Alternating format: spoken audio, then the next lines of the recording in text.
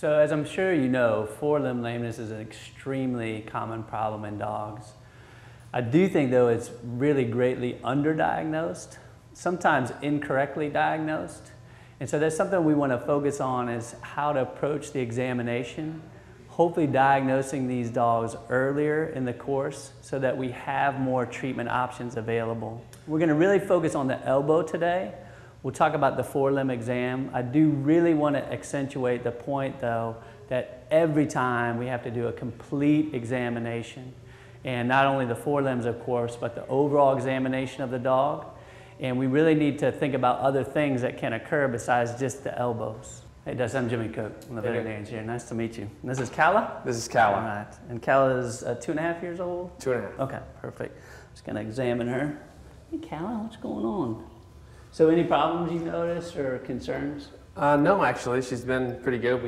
She's a family dog about 10 months of the year, and then we kind of hunt her and train with her a couple of months of the year. Cool. So the goal is to kind of keep her on those activity levels, so some performance, and then being the household pet as well too. Exactly. Perfect. All right, we're just going to do an elbow exam today. Okay. So if you don't mind, I'll have you take off her harness, and then if you could just kind of keep her attention, I'll kind of examine her from the back. Okay. Hey Kalla. All right. So I do like to do the exam with the dog standing. I think it keeps them most natural. We can kind of see different problems that way, how they're shifting their weight. And then also the client can help me in terms of noticing any problems. You know, is that pain? Is that just her nervousness or those types of things? We're just going to focus on the forelimbs today because we're interested in the elbow part of it. But I think this is a great way to approach this.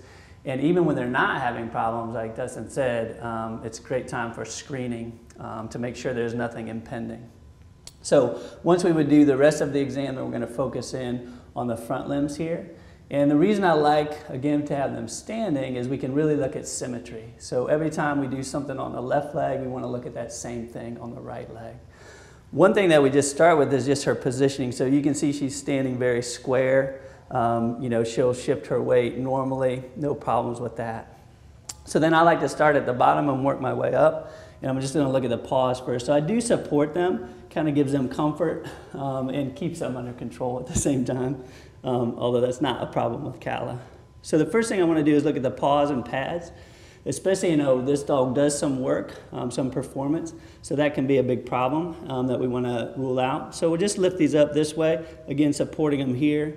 And I can just look, make sure there's no problems with the pads, no cuts, lacerations, and no pain on palpation of that. And then we'll right away go to the other side and do that.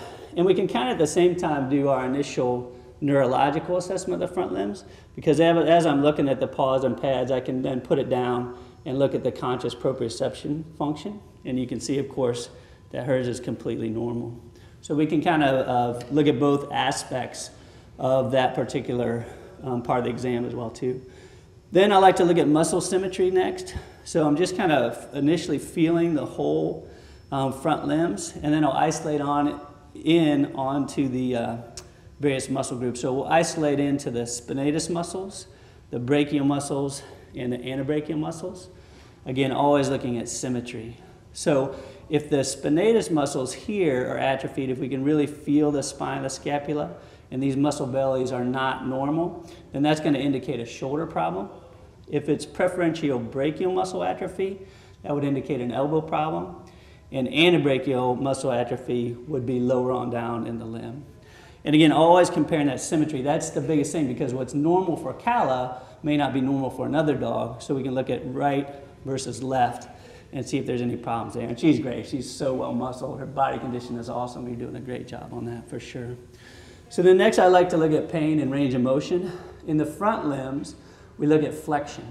Flexion is going to be the best indicator of pain. And so we'll just work our way up, again supporting them here. So we'll look at flexion in the carpus. No reaction. Kalla's fine with all of that. Then we can isolate the elbow, look at flexion in the elbow. And again, no pain or resistance to that. And then isolate the shoulder and look at flexion in the shoulder. And then obviously, again, repeat that right away in the left limb. So flexion in the carpus, flexion in the elbow, and flexion in the shoulder. And no problems there. Then particularly for the elbow, we want to look at joint effusions. That would be any swelling in the elbows. So we're going to look at lateral epicondyle to olecranon, and we're going to make sure that there's only muscle and bone here in that spot. That's the easiest place to see joint effusion in the elbow and the first indicator of a problem.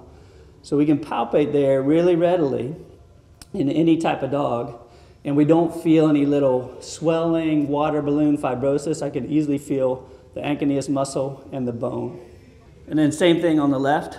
So we're just coming from lateral epicondyle to olecranon, so just feeling in here that there's no swelling, no effusion, no fibrosis. Then next we want to look at the medial side. So elbow dysplasia is in the medial compartment of the dog. So we're kind of coming in here, and we'll come down and feel the medial epicondyle. So my thumb is here, medial epicondyle to joint line. And then right below the medial epicondyle, we'll just push in there. So if she had dysplasia, it'd be fragmented there, and she'd have pain on the medial side. And you can really see that even though you're not seeing any problems, an early indicator could just be pain in this compartment. So we're gonna, really pointedly palpate that area, and you can see she doesn't care at all, not reacting to that, which is a great sign. And so I'm really just pushing in that compartment and making sure that there's no sensitivity, no problems.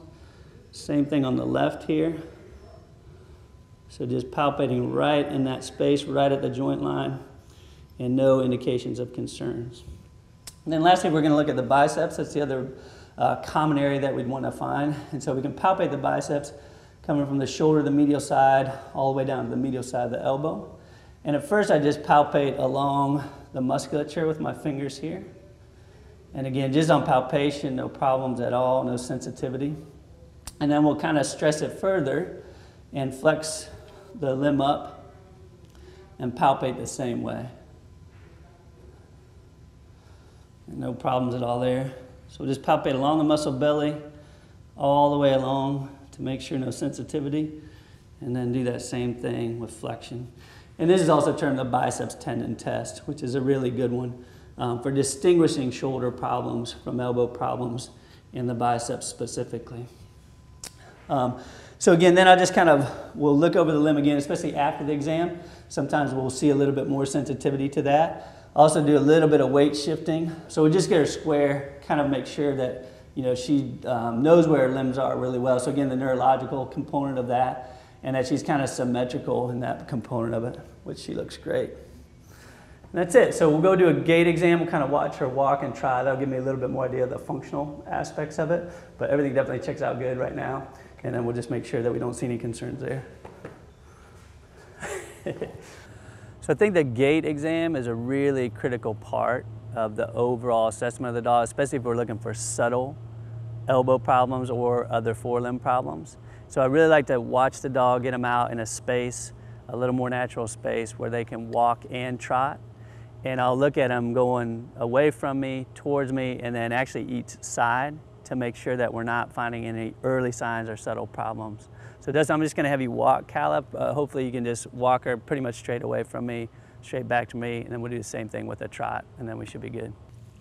So I'll just kneel down to get on the dog's level, and I'm looking for several different things. So stride length, stride duration, how long the paw is on the ground, and that the paw is kind of symmetrical. So going away, we can look at more of the hind limbs, and now as we see Kalla come towards us, and you can just see she's kind of tracking. Yeah, that's beautiful right there. So we can see she's tracking normally, real symmetrical on both limbs, and not shifting or mal-tracking in any way.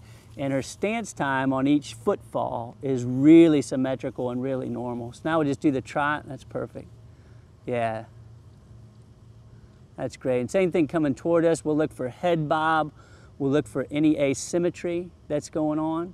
And especially if we see any subtle asymmetry, then we'll especially look from side to side. That's perfect. Thanks, guys. That's perfect. Good job, Kalla. You're awesome. So once we've done the complete physical and orthopedic examination, as we've shown, and the gait examination so we can pick up any subtle signs of that, then we progress on to our diagnostics. And really, x-rays are going to be our hallmark of diagnosis. And the three mandatory views that we really want to look at are, as shown here, the cranial caudal view, the extended medial lateral view, and the flexed medial lateral view. I think it's really important to highlight here that OFA only requests this flexed medial lateral view. And that's fine because that's just a screening test for them. What we're interested though in is diagnosing the individual patient, and so we need to get these 3 mandatory views. Again, we really want to start to diagnose these early in progression, and so we're not going to see fulminant fragments, we're not going to see severe osteoarthritis if we're doing our jobs well, if we're really diagnosing this early. So the subtle things that I want you to look at are particularly in this area here. So this is what we call subtrochlear sclerosis. So the trochlea of the ulna and this area here. And this is really the first and most subtle sign of elbow dysplasia. This is from early bone remodeling because of the problems in the elbow, fragmentation and micro-incongruity that leads to this sclerosis in the bone. So focus in on this area. This is a really good example of early, mild elbow dysplasia in this patient, where the rest of the trochlear notch here, on this view and on the flex view, you can see it highlighted even more. This area of sclerosis, this white zone here, should not be present in a normal dog. It should just be a thin white line of normal subchondral bone that's very symmetrical and not asymmetrical and kind of irregular along here, and definitely not this dense in terms of sclerosis. So this area is where it starts first, subtrochlear sclerosis, and that's our first most subtle sign. The second then is on this flex view, and that's the early osteophytes on this dorsal anconeal ridge. So we really want to look at that area and say, is there any irregularity here? Again, this should be a very smooth, very well-defined border without any irregularity. Then some of the less subtle things that we want to look for are fragmentation in this area. So we may see frank fragments that are obvious here or in the area of the medial coronoid shown here. And then we also may see osteophytes on the radial head. But those are much more long-term findings indicating more severity or progression. And if we're diagnosing them all at that stage, then we're really not helping the client, and we're really not doing our best job of early diagnosis so that all the options that we're going to talk about in terms of treatment are available, and so that the client is best informed to know what can we do, how can we best manage this to accomplish their goals for the patient. So although really right now the evidence is pretty sparse about the optimal management protocols for elbow problems in dogs, and quite frankly it's pretty controversial. I think if you do look at the good evidence that's available, and then I would put some of my experience in dealing with these on down the line, I think there's a couple things that we would want to think about. So to me, it's pretty clear that in the young patient, so under a year of age, that we diagnose this in, we really want to consider referring for arthroscopy as soon as possible.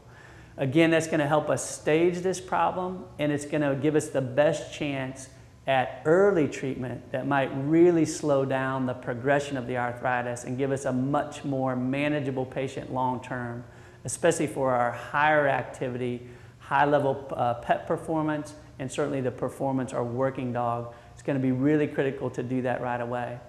And then that's really when you as a general practitioner would come back into play, because you're going to have to manage that dog long term. So once we got the full picture arthroscopically in that young patient, then we're going to talk about all the factors that we know non-surgically will help long term. So weight management and body condition, certainly medications when they become necessary. Some of the nutraceuticals can certainly help in that point.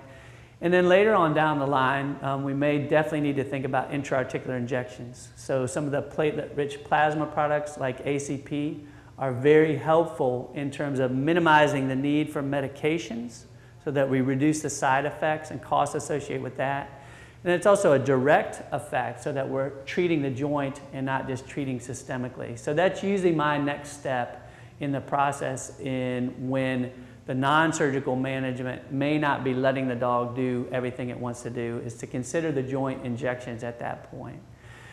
If that becomes no longer effective, then we need to think about the next stage. And this is usually the middle-aged to older dog, and oftentimes, again, has been managed non-surgically for quite some time. Or this is the case where we just see the dog at that time point, and we're the first intervention in terms of surgical management.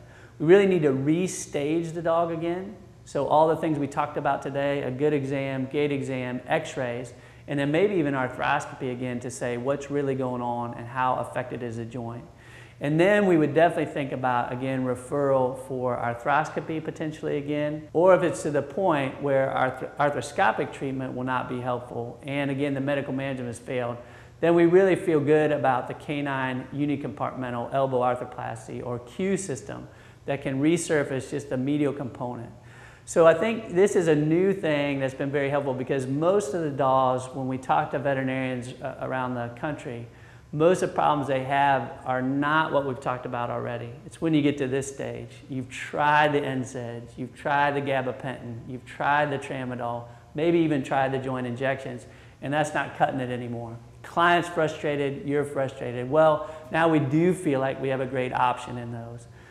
Certainly arthrodesis and the other total elbow replacement systems haven't been great for that, but we do feel like Q is a very safe and effective option for the patient we've just described that can really give them a full function. So once you've made that diagnosis, you've talked to the client about that, we do think then you can talk to your surgeon that you refer to and discuss this option as a really potential great next step for these patients that are at this point.